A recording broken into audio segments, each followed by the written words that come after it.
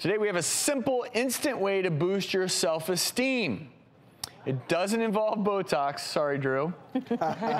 Just give someone a compliment. According to psychologists, giving a compliment actually has benefits not just for the receiver, but for you as the giver as well. Two-way street in this scenario.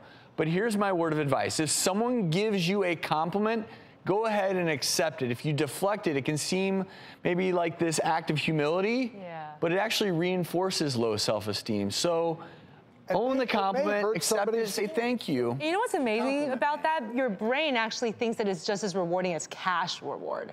So a compliment is worth as much as gold, apparently.